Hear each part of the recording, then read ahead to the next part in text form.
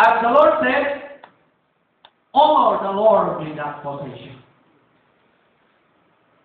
That means that with that income I have to honor God. That's why the Bible teaches us to earn our possession with honesty, with justice, brothers and sisters, that everything that comes to us, that is when we see those things, we honor God.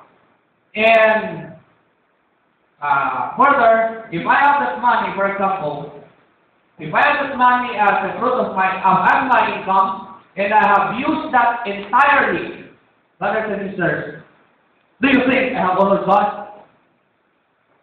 Answer. No. Do you think I have honored God by using that entirely 1,000 pesos? I think I did not honor God. Because the Bible teaches us to give the 10th part of our income. And 1/10 of 1,000 is 100. If I have 10 million income in 1 month, the 10% of that is 1 million. So if I consume everything, the 10 million, I did not honor God with that possession. Why? Because there is something there that has to be released from me. That I have to give away to the storehouse of the Lord. That is it. So, by that action that I do, I will honor Him. That is why,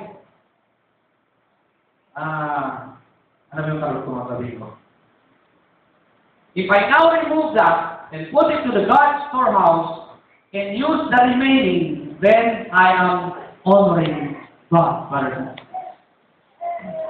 What do you think? Because in the Bible there is a description. There is a description of everyone who does not do that. If I will use everything of it, then the Bible will call me according to, let us read Malachi, chapter 3. Gusto mo basahin natin yun? Malachi. Palagi natin sinabaka, pero ito parang ulit-ulitin mga kapatid.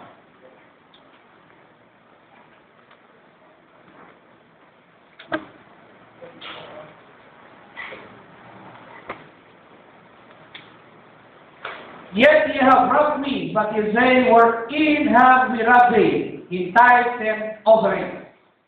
So, I repeat, I have not honored God if I use that whole income that I have received, because the Bible is accusing me I am a robber. A murderer. Robber. And robber, to be called a robber is not good.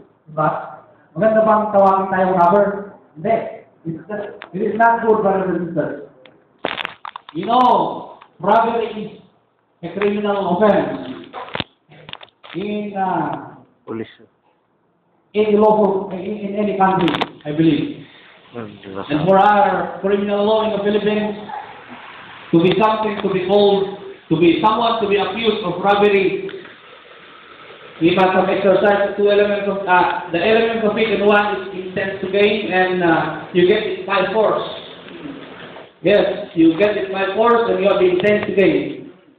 And the same way, brothers and sisters, in the children of God, if we use that part, brothers and sisters, as in our daily needs, then we have that intent to gain.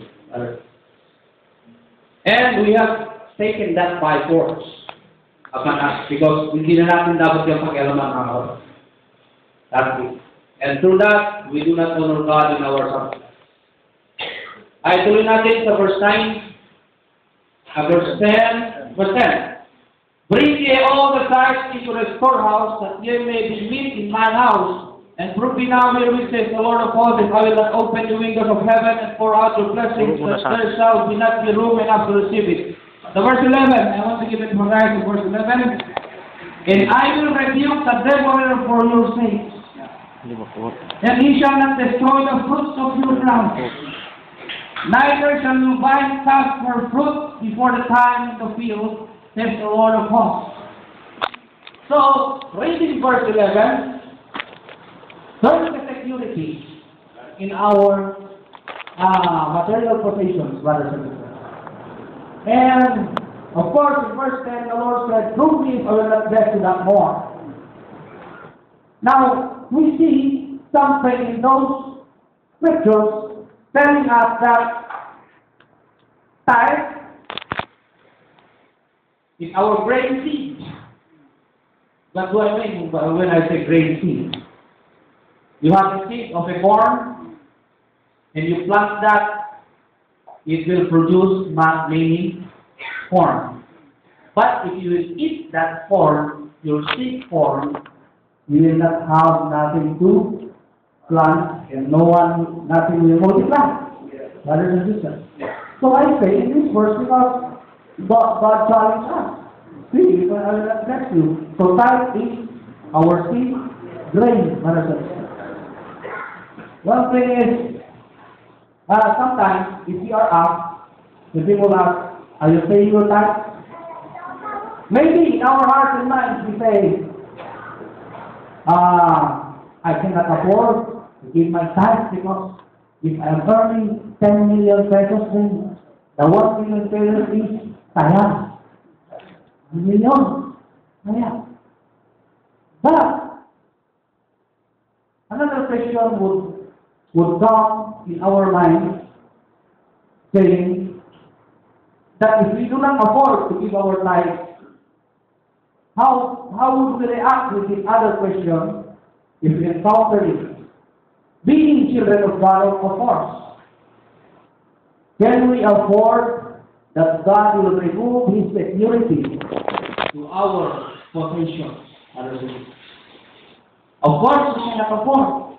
Because if God will not protect our substance, the one He's giving us, then verse 11 of Malachi, chapter 3, will not be effective to us. That God said, I will rebuke the robbers for your sakes.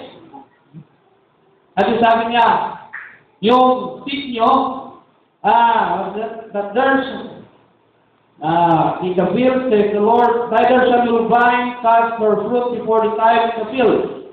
Meaning, we try to plant something, try to plant a seed, and that it should ripen in its own season.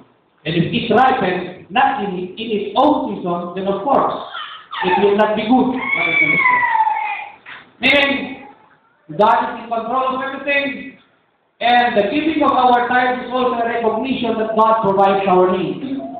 And we are connected in a supernatural one beyond this physical world that we see, that someone out there that we believe is the one providing our needs. As I said, God is the owner of silver and gold, rather than us. Now, if we cannot do that, then that can tell us that we do not recognize the power of God. You might ask me the question, what made you